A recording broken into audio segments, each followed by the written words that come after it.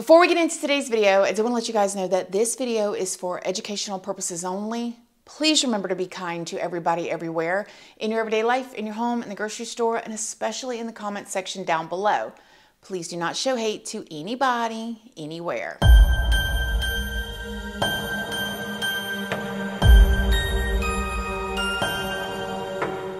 Good morning, my lovelies, my beauties, my friends.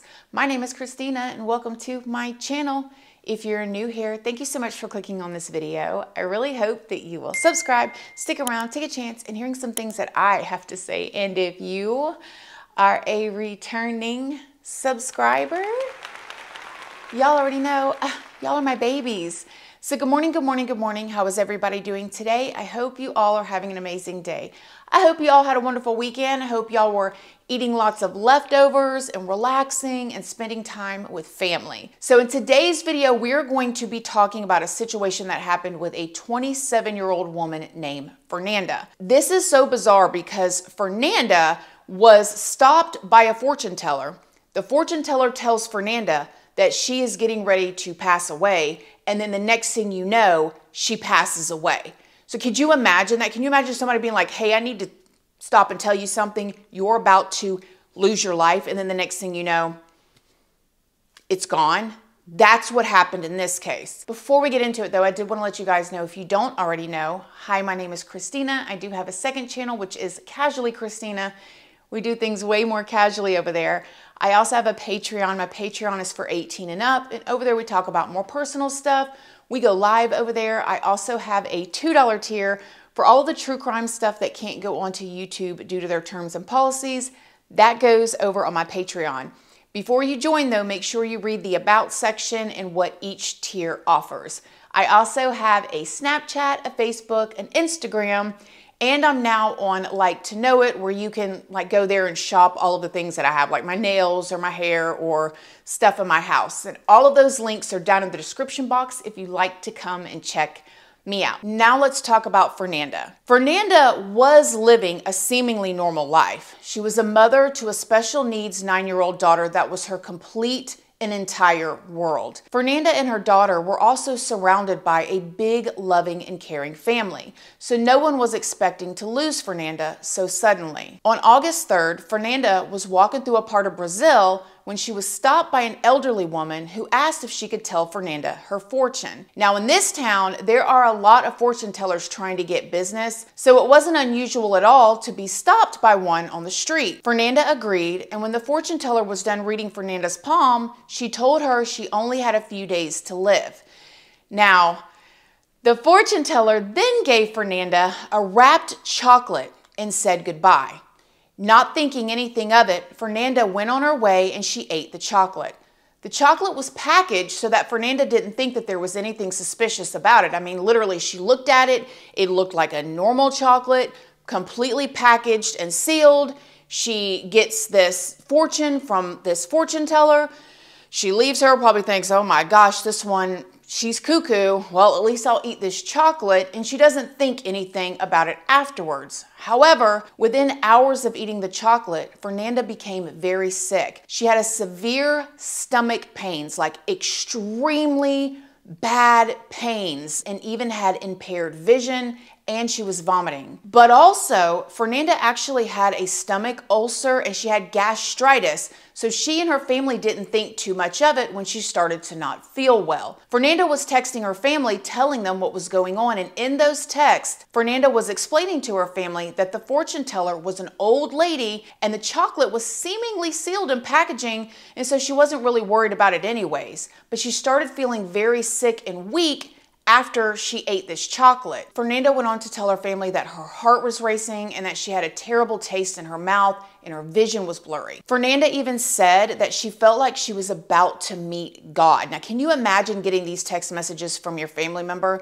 Your family member is sick. Their heart is racing. They're saying that their vision is blurry. They met this fortune teller on the street that said that they were about to no longer be alive. They eat a chocolate, and now this family member is texting you saying, I think I'm about to meet God. For real. By the time Fernanda and her family began to worry, it was already too late though. A family member finally took Fernanda to the hospital where her symptoms only got worse. At this point, she was actually bleeding from her nose and foaming at the mouth, you guys. And Fernanda actually passed away the following day on August 4th. Just the very next day after she ate this chocolate from the fortune teller. After she passed away in the hospital, the cops got involved. Thankfully, after waiting for 2 months, an autopsy report finally came out. When this autopsy report came out, it revealed that Fernanda had high levels of sulfate and turbufos. I hope I'm pronouncing that correctly. Turbufos in her body, which are actually chemicals that are found in pesticides, and they're easily available in Brazil. The medical examiner said that these substances are highly prevalent in cases of poisoning due to them being easily accessed, even though they are supposed to be regulated. Unfortunately, though, the authorities have not been able to confirm that these chemicals specifically came from the chocolates, but the local detectives are investigating Fernanda's death as a homicide. They are searching for this fortune teller that gave Fernanda the chocolate, but they have not been able to identify her and no arrests have been made. Fernanda's family are completely shocked and devastated over her death. They cannot understand why anyone would want to hurt her, why this happened. I mean, how random could it be that a fortune teller would literally come up to her on the street? Now, again, in this part of Brazil where she lives at or lived at, it was pretty common. But for her to tell her, you're gonna die, give her a chocolate, and then the next day she dies, and then the autopsy report comes back and they find these sulfates and pesticides in her system, and then now the family, they have no idea who this fortune teller was. Was it somebody that knew her that put the fortune teller up to this? They don't know. Now, strangely, just a few months before Fernanda's death, another woman in Brazil died after eating a poisoned chocolate as well.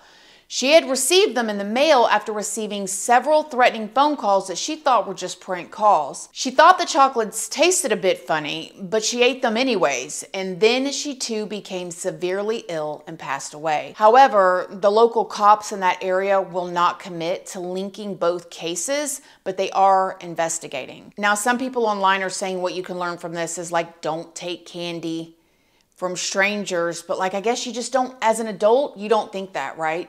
If somebody was to give you a chocolate that's wrapped up, you don't think twice about it. Or if, I don't know though, if I got chocolate, I feel like in the mail after I'm getting a bunch of threats and I don't know who the chocolate, but then again, I don't know, different countries, there's different cultures and people do things differently. But that is so wild. Like, who is the fortune teller? I feel like that type of thing could happen anywhere. Have y'all ever been to like New Orleans, Bourbon Street? You're on Bourbon Street, there's fortune tellers or people that read cards and palms and everything on the sides of the street everywhere, trying to get you to come over to them so they can, you know, do whatever their services are. Well, say they do that and they offer you a piece of chocolate. Here's a Hershey Kiss. Thank you. You're not thinking anything of it.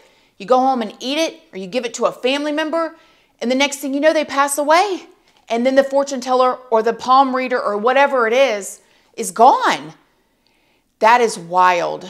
I sure hope that Fernanda's family ends up figuring out who did this. I hope that people talk or something. She had, again, a 9-year-old daughter with special needs that really depended on her. And it's just so sad. Have you guys heard about this case? Let me know what you think in the comment section down below. Other than that, I love you guys. Thank y'all so much for being here. I will see y'all in the next video. Love you guys. Bye.